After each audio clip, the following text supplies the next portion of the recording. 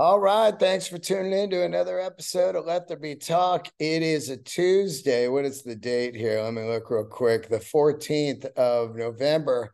The podcast is a day late due to a long day of travel and a long week out on the road. A long, great week, actually. But, you get home and you're just like, fuck, I got to lay down. That's been my that's been my saying for the last year. Fuck, I gotta lay down. Anyway, welcome to Let There Be Talk. It is a solo episode, and it is brought to you by Standard and Strange, my one-stop denim, leather, and boot shop located in New York, Berkeley slash Oakland, and New Mexico. You can find them at standardandstrange.com or on their Instagram, Standard and Strange. Go see Neil and Jeremy. Pick yourself up some denim, like some Momotaro denim, which I wear. I love Momotaro. Real McCoys, some Buco leathers, some John Lofgren boots. This place, I was just in it again in New York, and every time I go, it fully blows my mind at the selection that they have there. It's all of the finest Japanese clothing in one shop. It's perfect. It is absolutely perfect, and the owners are kick ass. So anyway, standardandstrange.com, my sponsor. Let's get into the episode.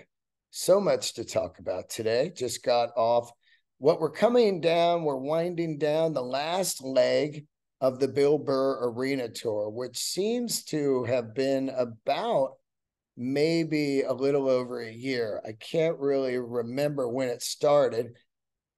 It seems to me I remember we were out doing some arenas. Then he did Red Rocks and shot a special, took some time off, and then started back up in the arenas. And here we are coming down to the last show this week at the MGM Arena in Las Vegas for the Formula One race. So that'll be the last date of the arena tour, but I'll still be touring. I'll be doing Irvine Improv on December 20th. I'll also be doing a bunch of shows around Los Angeles at Comedy Store. And then I got some 2024 dates early coming up. So Fort Collins, Colorado, again at the Comedy Fort, one of my favorite clubs on the planet.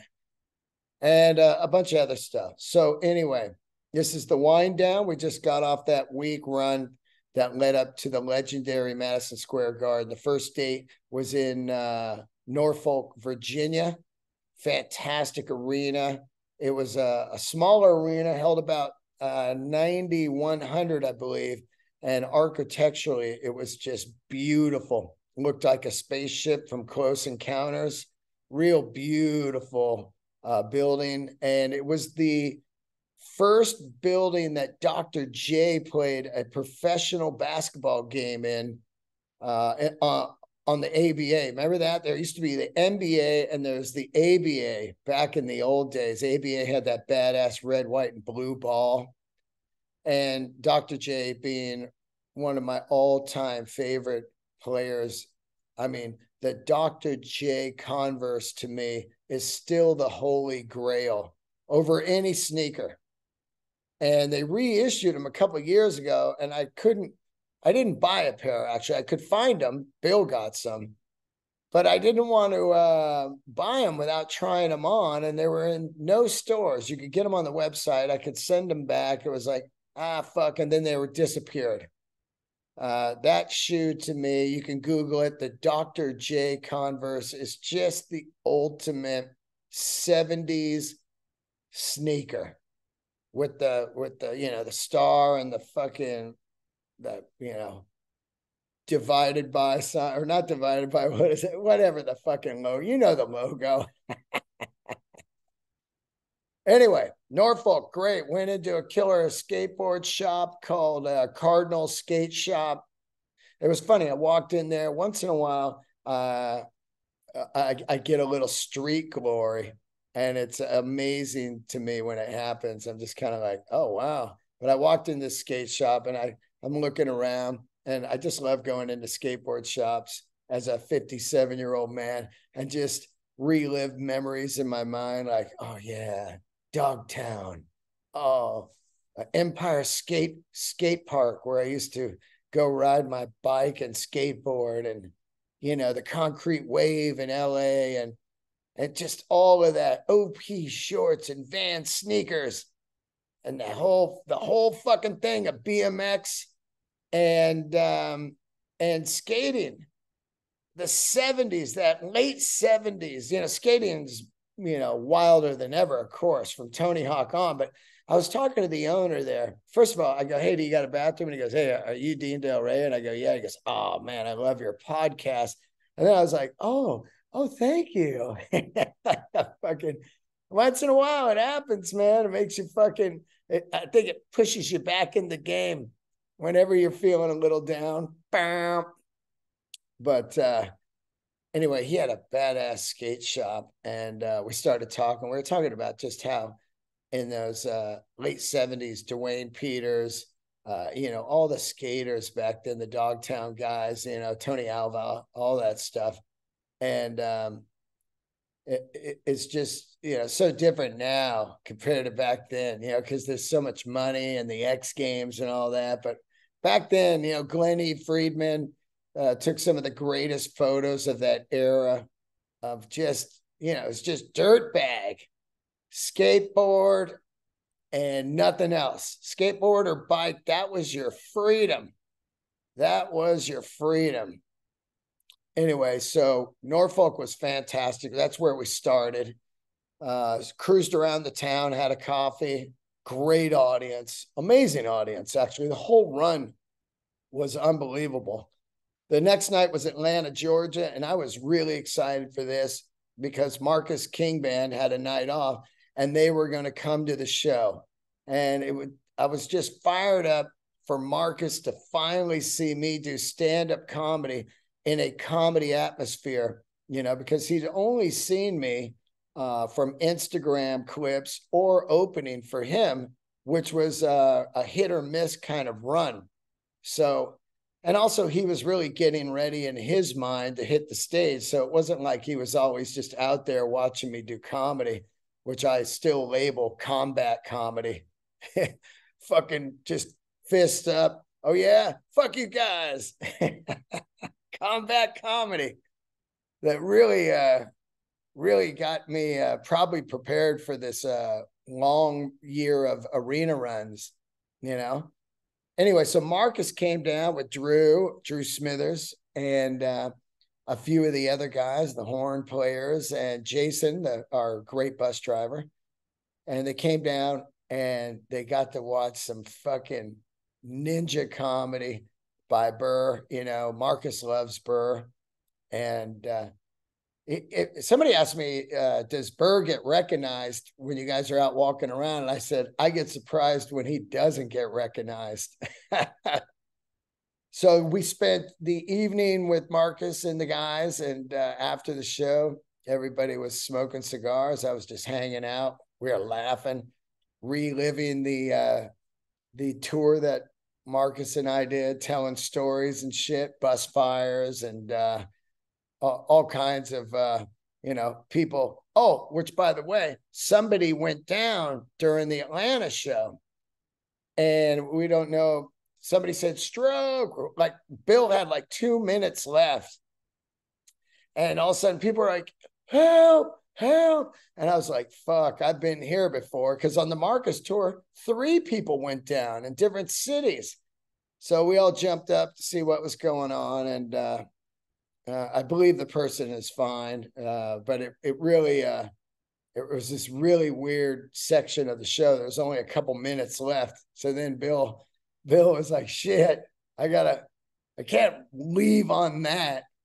And so he stayed up there another 15 or so and told some funny stories. And then we got out of there, and then we all went and hung out. And then the next morning we flew to Hollywood, Florida.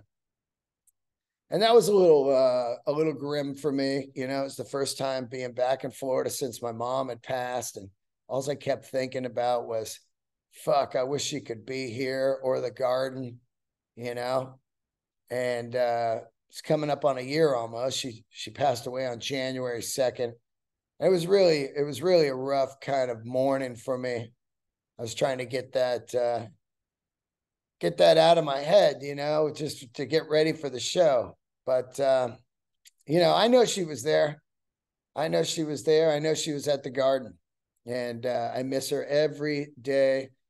But I also thank her every day for letting me just, you know, seek out a life in the arts with no pressure of like, what are you gonna do for your life? You're gonna play fucking rock and roll all your life? You're not gonna fucking you're gonna be fucking poor and rare. My mom wasn't like that. She was like, get out there and do it.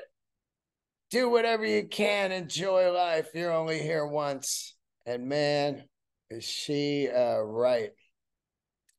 Did the Hollywood, Florida. It was the Hard Rock. And fuck, man, it's a nice venue. It's kind of about a 5,500 seat theater-esque kind of arena. And some great bands have played there. Huge bands have played there to like announce tours, like the Stones. The Stones played there not too long ago. Unreal to see the Stones in a place like that. And then Motley Crue, Def Leppard played there. Guns N' Roses has played there. This is a small venue for stadium bands. So great crowd too. I was pushing them a little bit. I was pushing the hats. It was fun. Did that show, flew to New York. Got to New York. We were there Friday, and the show was Friday night at the Garden. And I think it's going to take a long time to take in what I experienced that night at the Garden. It was absolutely perfect. Dice did a 15-minute set, a surprise pop-in. I knew Dice was doing it for months, but didn't say anything. Dice did a surprise set, and also Dice is doing Carnegie Hall. He announced yesterday. So Dice is in the middle of his, I wouldn't really say comeback tour. He's just been building it, I think, ever since Entourage, really.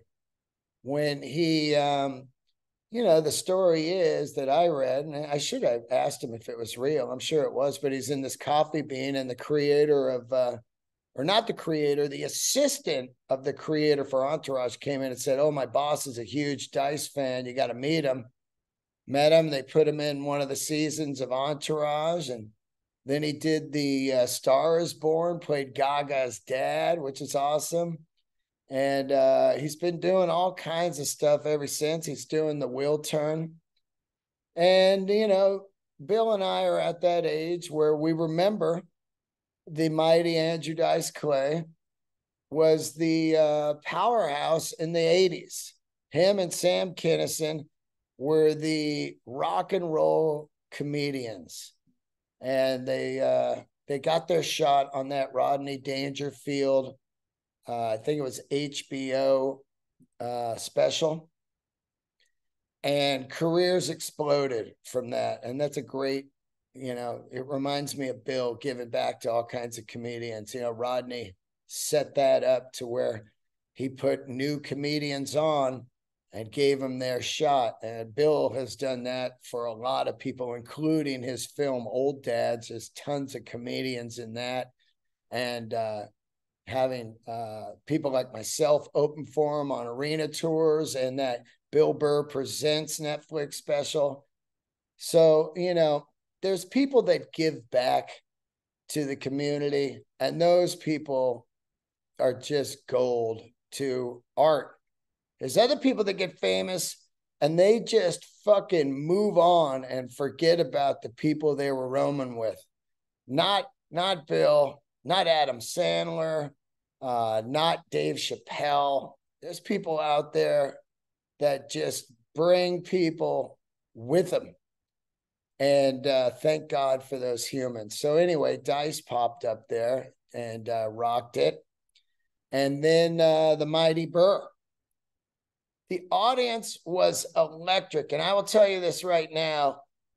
Thank God that we did that run of arenas, because I was not nervous at all. Because once you're inside the Garden, yes, I'm in Madison Square Garden, but I was able to get rid of that out of my mind and just go, this looks similar to some arenas we've been doing all year. And I was ready.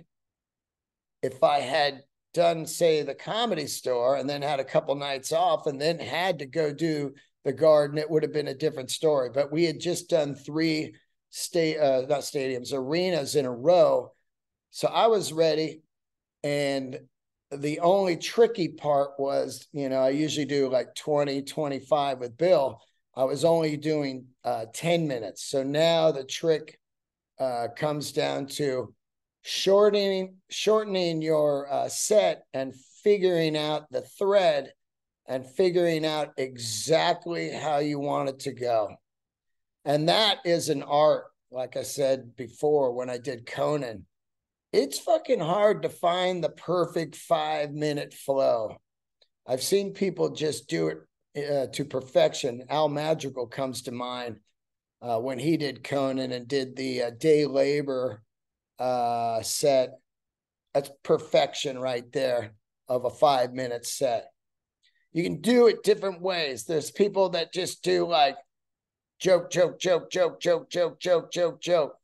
And then there's people that do it where it's like this topic, and this topic. And the way I wanted to do it was I start here and I just take you kind of on a little mini ride of who I am, And, the set couldn't have gone better. I felt just that one in the LA Forum and Red Rocks are three of the greatest nights of my life, hands down. There's nothing better than those three. Besides getting passed at the Comedy Store, nothing better. The Garden was electric, and I really barely remember it because it was just like skydiving. I got up there. It was, the crowd was roaring, and it was awesome. And then they had a great after party for Bill, and we all went over there and hung out. Steve-O was there.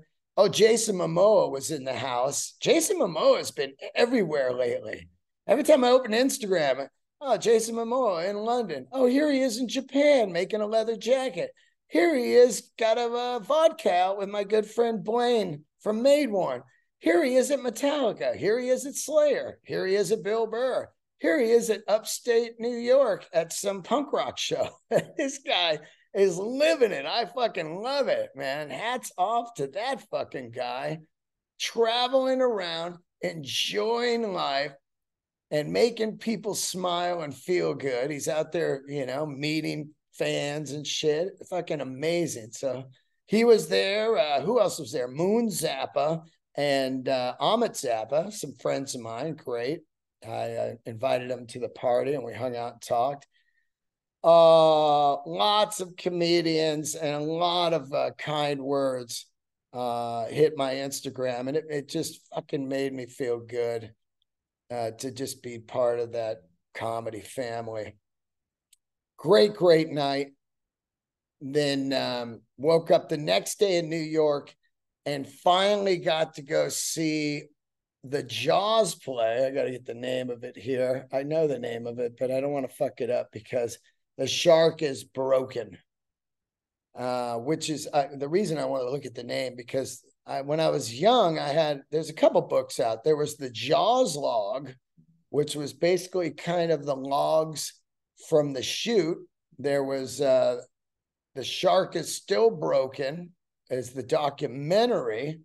And this was The Shark is Broken. And it was wrote by Robert Shaw's son, Ian Shaw. And it stars Ian Shaw, Alex Brightman as Richard Dreyfuss, who is genius, and Colin Donnell as Roy Schneider. And they all three smoked it. The set was unbelievable. And I'll give you a little premise of what the play is. The play, if you are a Jaws addict like myself, and there's millions and millions of Jaws addicts out there, it was really the first film that taught me about high art and filmmaking, because I was very young. My dad dropped me off at the theater in 1975, a summer.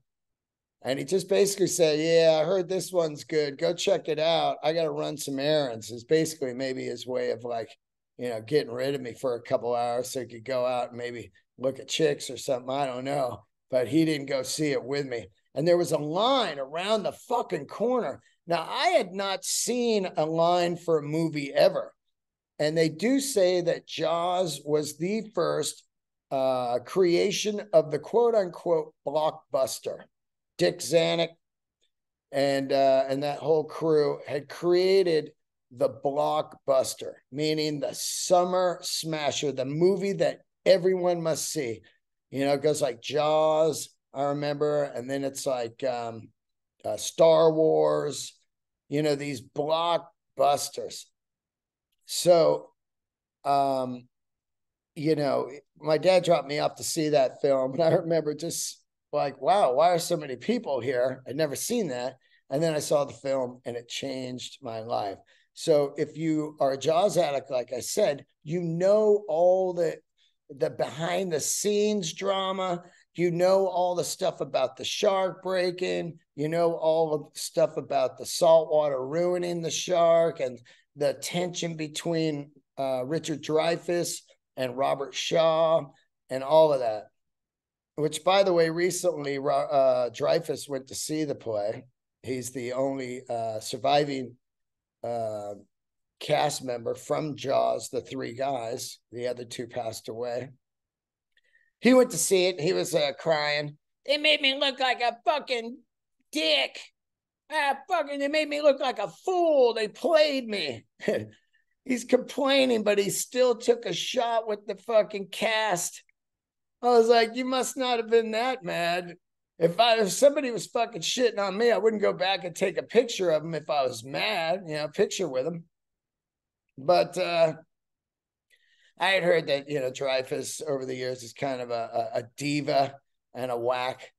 And, in his way, he's like, I'll complain and that'll get me out in the press. I haven't been in the press in a couple of years. So I will tell you this.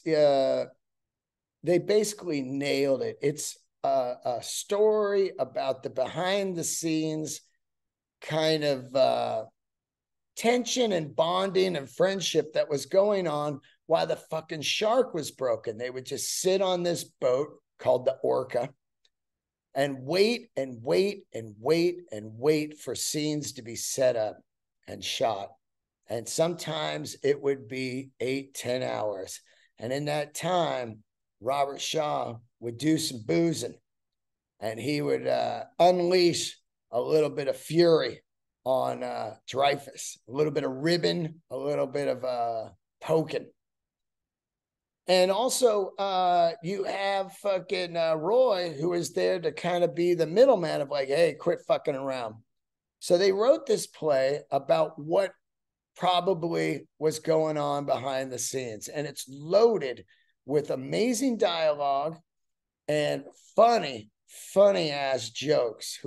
Ian killed it with these jokes. He wrote the play with another guy, and the dialogue is fantastic and the set is mind-boggling. It's just the boat cut in half, and you can see him sitting down in the boat, the exact position of that famous scene of when Quint gives the speech about being in delivering the bomb, and the Japanese submarine shoots a missile into their boat and it goes into the water and they're floating, waiting to be saved. And while they're waiting, sharks are eating these Navy guys. So that scene, well, that's where they're at in the boat for the play. It's about 95 minutes and it is a masterpiece. And I wish I could see it one more time, like in the front row. I was in the third row, but I got those fucking fried ears, those Del Rey needs hearing aid ears. And some of the stuff was like, huh? What? There was a funny scene. This was funny to me.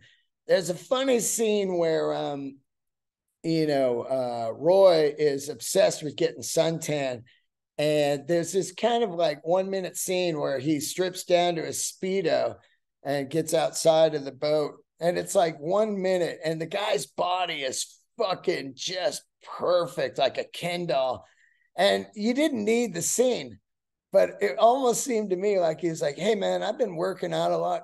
Can you think I could just show off this physique in case there's any, anyone that might want to meet me, hook up with me? Maybe he's single. He's like, I could just show off my body. It was fucking, the scene was hilarious. Like, what is this? It's literally 1 minute. The shark's broken. He goes, I'm going to catch a little sun, and just strips down to a Speedo. And he's there for about a minute, smoking a cigarette. And then they go, shark is working. And he's got to put his clothes back on. I'm like, this is fucking hilarious. A scene where you get to see a almost naked man, perfect physique in his late 40s. I'm sure there's some straight dudes in there that were just like, oh man, I don't need that scene, man. Oh man.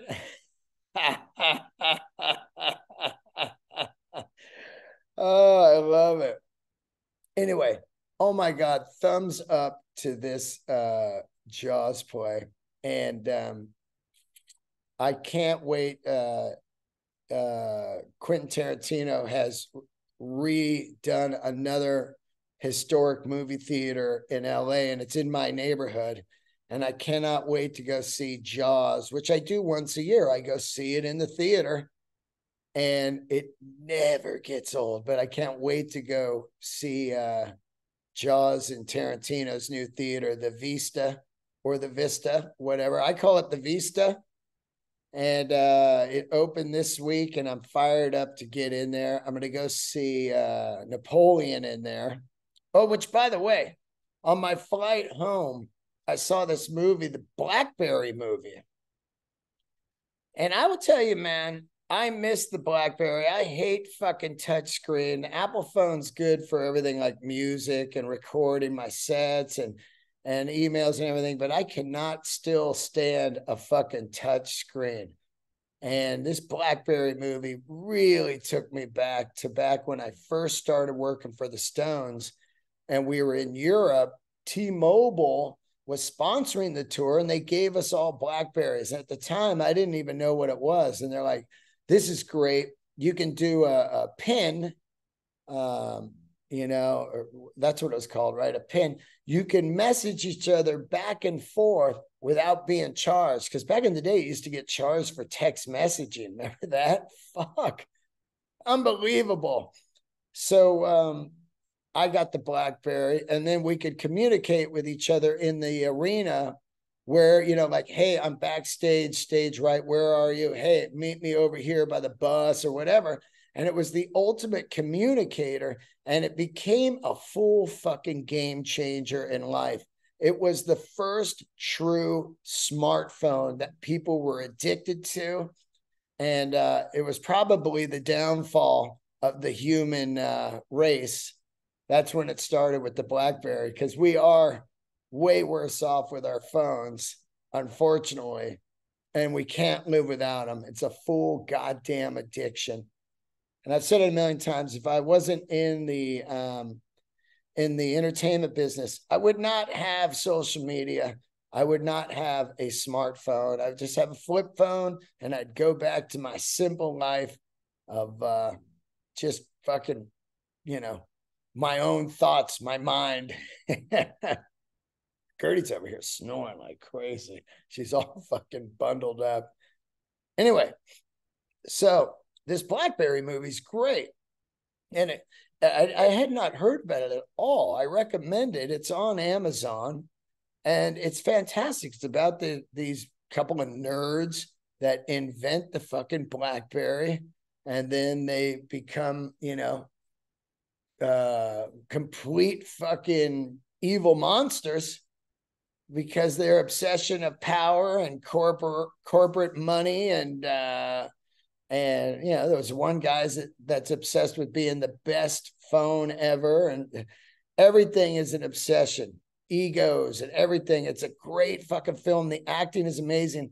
The thing that blew me away the most was the soundtrack.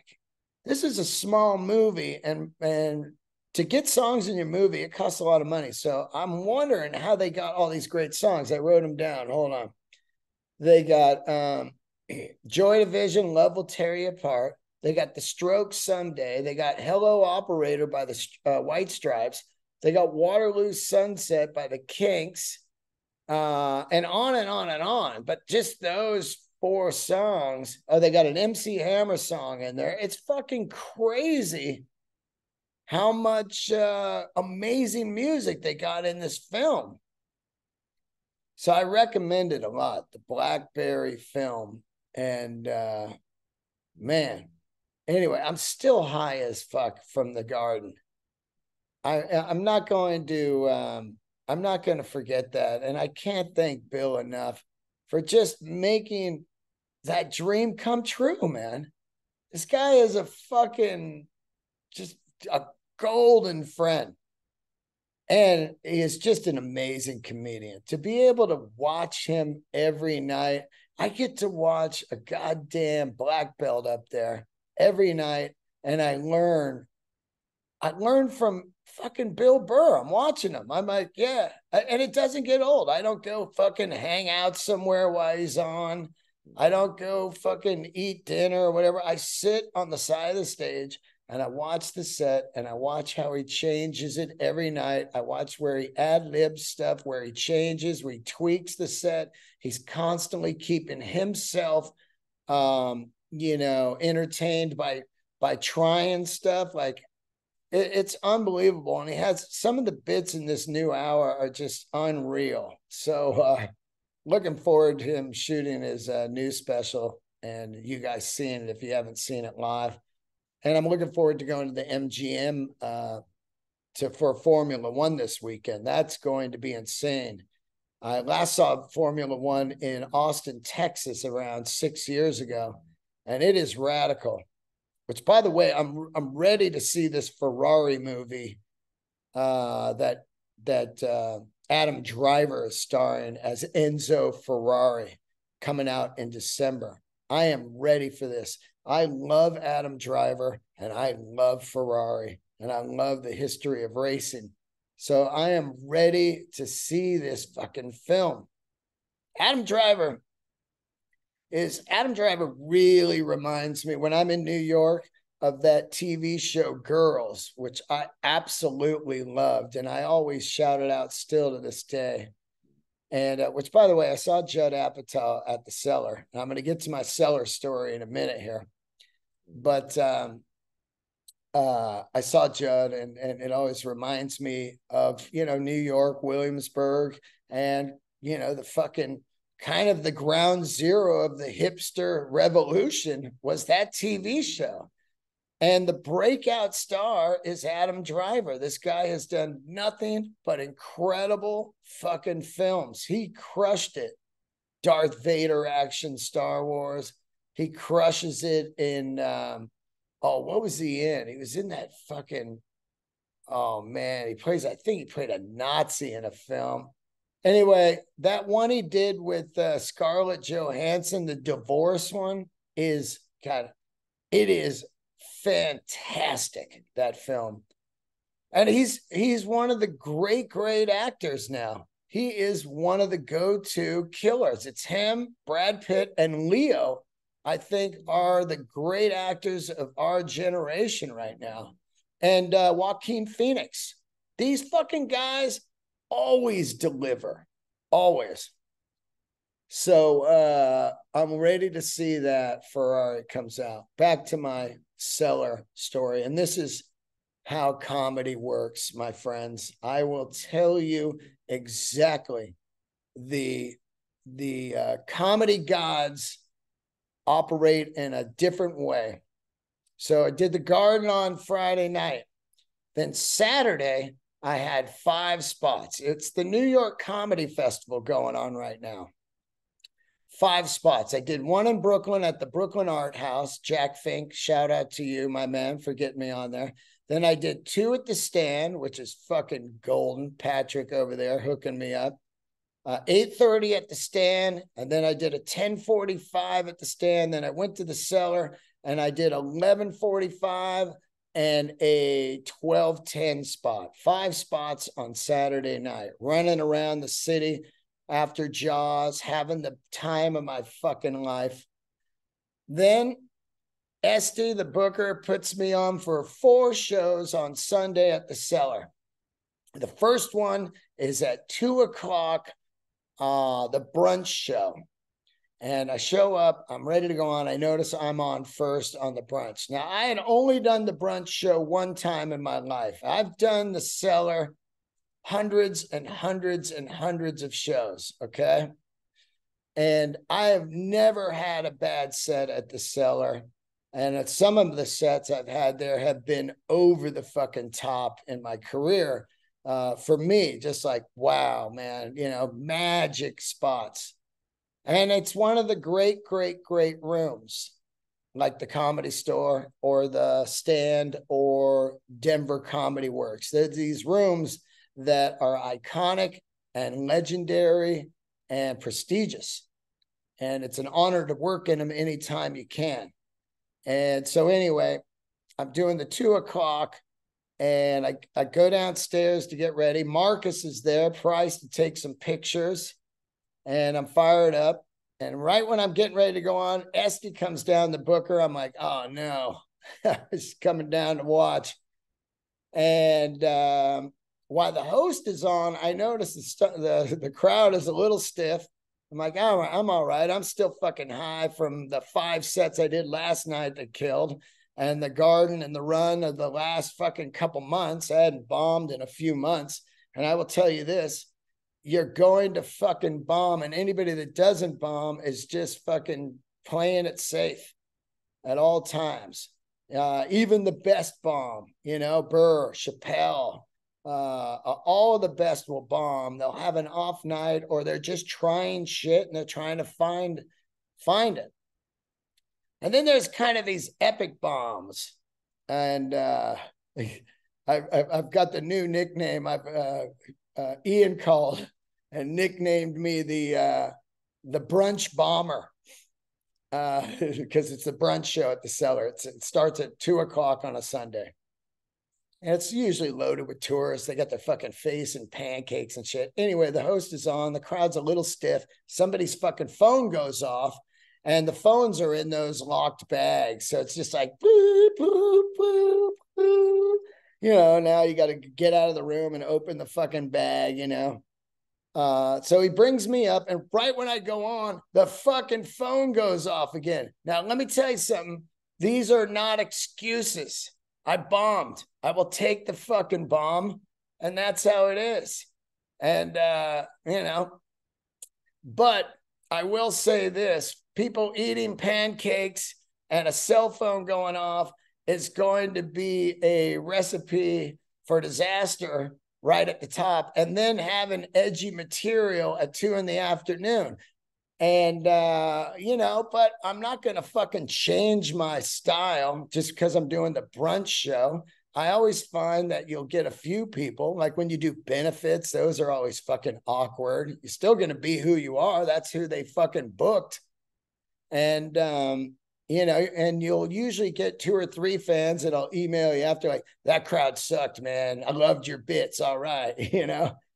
And yeah, that was the old thing. Bill Hicks always said, play to the highest IQ in the room, or, don't change, just fucking lay into it. So I get up there and I start bombing. And when you start bombing, your brain starts to go like, oh, this ain't going good. And usually around 90% of the time, you can get yourself out of it with a bit that is 100%, going to kill no matter what the audience is. So I switch into this other bit, and I know this is going to kill, and it goes like medium. And I'm like, wow.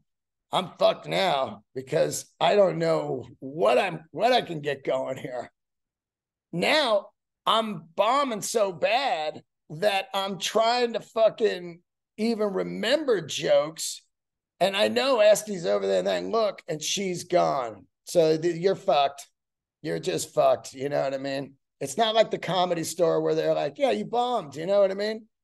There's a feeling at the Cellar where if you're not killing all the time, you're just out. You're never, ever truly in unless you're a superstar. That's how I feel at the Cellar. I never felt the freedom of just whipping out notes or riffing or, you know, or fucking around there. I'm not at that status. Now, you know, look, I respect the Cellar to the fullest. That's why I cared and was trying to fix it. And I did kind of pull it off towards the end. I got off and it got good. There was a couple of comics in the hall and they're like, that was fucking, I like that one bit. I'm like, dude, I just bombed. I went upstairs and I saw Esty there sitting at the table. And I said, fuck, that went bad. And she wouldn't even talk to me. She just turned her fucking shoulder like that. And I was like, oh, all right, you know? And I already feel awful. You don't need to turn your shoulder at me and fucking make me feel awful. You know, I get it. It didn't go good. I went on it too. And the crowd didn't like it. But that night I came back and I came back like fucking, you know, I got knocked out at 2 and I go, fuck this. I fucking just did the Garden. I've been on tour for years. I know how to do this. And I went back and I'm telling you, man, I had, what was it? 3 of the greatest sets I've ever had in New York. And the last one, the last set of the night, these were all at the Cellar, was so fucking electric. I went on after Todd Barry, who is one of the great comedians. Todd Barry, if you don't know him, 36 years in the game. He has a new special out right now on YouTube. You think these kids on fucking TikTok with their crowd work, where are you from? What do you do for a living? You know, are you single? That crowd work? No, this is Todd Barry crowd work that is fucking next level. And he has a brand new special on YouTube right now. So go see it and follow him on Instagram. Anyway, I went on after him. He is, to me, he's kind of like a Bob Newhart, dry, monotonous, really cool style. I love his style and he loves great music and he's fucking funny. He killed it all the time on that TV show, Louie. Anyway, I went on after him and I probably had the best set I've ever fucking had at the Comedy Cellar in my life. I was fucking melting people, man. And it felt so good. Of course, Esty wasn't there, you know, but it would be nice if she maybe whipped up one of the videos and went, yeah, he had a bad set. Everybody does. He's killing here now. And the great Val there, the night manager, when I got off, she's like, oh, yeah, you feel good now, huh? I go, fuck yeah, man. Because I was bummed on the bombing. I didn't fucking take that lightly. It's an honor to be a paid regular at the Comedy Store and the Cellar and the Stand in Denver. These clubs mean the world to me, you know. I don't take it light, so you don't need to fucking you know, go cold on me. I'm already fucking feeling like shit. But I feel great now, and I don't really I just fucking brush that off as like, hey, I'm not a fucking brunch comic. The sun is out. The people are eating pancakes. I was barely awake because I'd been out all fucking night the night before doing spots. I was barely awake. I'd never done comedy at 2:05 in the afternoon. 14 years in, almost 6,000 spots. I did a show at 2:05 p.m. Anyway, from smashing at the Garden to bombing at the Cellar. That's how comedy works, man. It constantly fucking puts you back on the ground right away and goes, hey, Don't be floating around like you're fucking great. You're doing the work, but you're never going to be done with the work.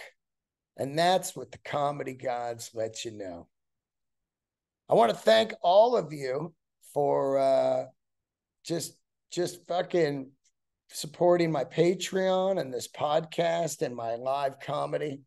And I'm looking forward to 2024. I can't wait to get out there on the road and try to work on these new bits, man. I'm going to start talking about my mom and honor my mom in the new hour and just give her the proper love.